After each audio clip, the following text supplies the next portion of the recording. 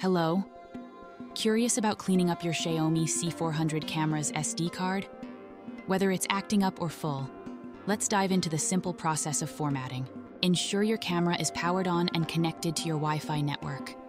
You will know the connection is established when the blue light is on. Open the My Home app. Select your smart camera.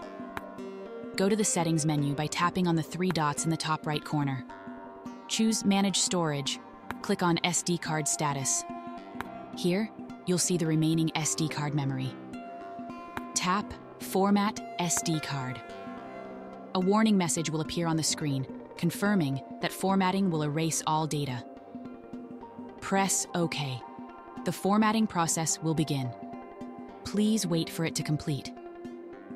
Once formatting is done, the SD card will have its full memory capacity available again. Thanks for watching. If you found this tutorial helpful, please remember to like and subscribe.